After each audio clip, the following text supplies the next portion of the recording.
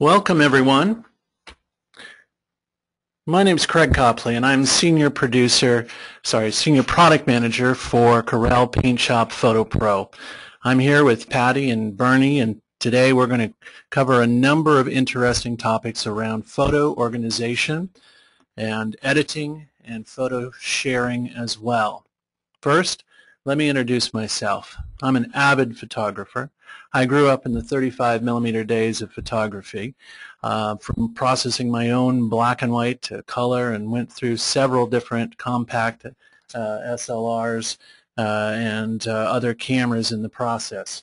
And I also jumped on the digital photography bandwagon about a dozen years ago, and then completely switched once the digital quality got to the point where it actually rivaled film.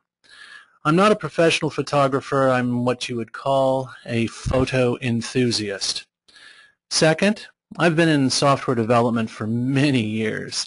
I've been working on a broad range of products, from educational products, games, all kinds of print productivity products, and now onto photo. So that means that I'm now able to tie my passion for photography into my work. How fun is that? Before we get started, let's go over a couple of housekeeping items, and I trust you're going to be able to see my screen there, and I hope that's coming through okay. So first, if you have a question for the Q&A part of the presentation, just go ahead and type it in the text area. We'll be reviewing as many of these as possible at the end of the session. And also, if you're having any questions or issues along the way, just go ahead and type in there, and either Patty or Bernie will get back to you if at all possible during the session today. Second, we have invited people to the session from a wide range of backgrounds. Some of you are relatively new to digital photography. Some have been using tools to organize photos but haven't really gotten into editing yet. And others have a broad knowledge of photo editing. And I'm sure that we have all kinds of cameras, from point-and-shoot compacts to digital SLRs as well. We'll try to make sure there's something for everyone in the session today. So let's take a look at the agenda. First of all, we're going to have a little bit of an introduction and background. That's the part we're in right now. Organization of photos comes next. We're going to talk about rating, tagging, grouping, deleting, making smart collections. We're also going to talk about some simple editing solutions. Specifically, we'll talk about our Express Lab tools in that area and applying edits to groups of photos as well. And we'll then talk about in-depth editing options, ability to use our full editor toolbox, our Smart Carver specifically. We'll take a look at creating a quick photo slideshow, and then we'll have some Q&A at the end. There'll only be a few minutes for it, but we'll follow up as we can later with your questions that you get in there today that we're not able to get to on the call.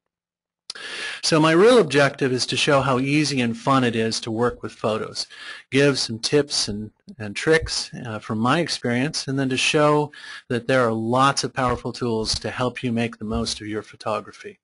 Software I'll be using today is PaintShop Photo Pro X3. It's available for a free 30-day trial, and check the email that you received for a link to download. So into the background part of this discussion, I guess the key for me is that whenever I'm thinking about photos and photography and software and cameras and lenses, it's really about the idea that if you're shooting photos, you're a photographer. You shoot for a specific purpose. You're telling a story, you're sharing your vision, you're documenting your life, or many other possible reasons. It is you, the photographer, it is your vision that you want to share. That's what drives the process. It's your creativity, personality, and your plan which drives the results. Ansel Adams talked a lot about pre-visualization, imagining what the photo would be like prior to shooting. Do you have the right angle? Do you have the right settings on the camera? Do you know what the photo will look like prior to clicking the shutter? The camera is a tool to help in the process. So is software. The attempt is to get the perfect copy of your vision right out of the camera. The less processing and adjustments, the better. However, when something didn't go exactly the way you wanted and you need to make adjustments, software is available to help. And there's also possibilities of just simple adjustments or right down to perception bending changes that you can make to photos. And hopefully after we get done with a couple of the things in the session today, you'll realize that reality is not necessarily something that you're going to see out of every photograph. There are so many changes that with the powerful software that we all have today. So in the day of cool digital cameras, it's easy to click, click, click around and just take photos and hope you get something good. But here's my my comment on that. It's really you, the photographer, take control of the process. Think about your vision. Think about what you want to get out of the photography, and then work on that every step of the way. It'll improve the photography you get dramatically. So let's go cut over into a demo. It'll take me just a moment here to do a quick switch to our program that we're showing today. So today we're going to be using hold on. Here we are. So today we're going to be using a program called PaintShop Photo Pro X3, and I have just launched it. It automatically comes up into what is called the organizer, and the organizer has a number of different features associated with it. So I've just clicked around a little bit, made a couple of changes so you can see how this works.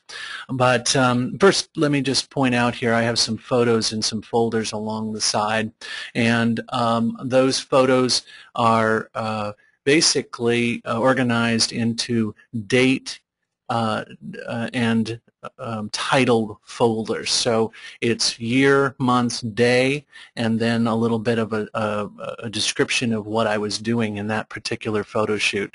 I shoot a lot of photos, so I actually organize it by year and month, and then inside of those folders I'll have year, month, day, and description. Now, one of the things that I want to be clear of there is that that's just the way I do it. It sorts alphabetically so that it shows chronological order.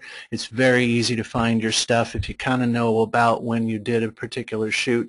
There's a lot of other tools for helping organize that, but that's my way of doing it. What I want to empower you with here is work on coming up with your own digital workflow, your own way of processing through your photos step by step. This is one example that I've found helpful, and I'm sure that you will adapt this sort of thing to your own particular needs. So now that I've launched the program, you'll notice that we open up into this organizer view. The organizer is where I spend the majority of my time after a photo shoot. This is where I rate my photos, I tag my photos, I delete the really embarrassing ones, and generally sort through the photos and put them into groups that I'm going to want to work with later. You can see on the screen here that there's the ability to scroll through many images, and I can see a nice preview of a particular shot that I have. In case where I want to see a lot more photos, I can make littler thumbnails. That works pretty well. And the other thing is that I can also manipulate the screen to show a smaller preview. I can actually show more data about the photos down here and such. So this is called thumbnail mode. And I also have, by clicking this little button right over here, a preview mode available. And preview mode is useful for showing different different previews, and I have all of my thumbnails along the bottom in this particular mode. Again, same rules apply. I can hide the general info over here if I want. I can bring it back. I can adjust the size. I can have extended information available about each of my photos. It's all set up so that I have control over it. Once I exit the program and come back, it will actually remember the settings that I have created here so as to ease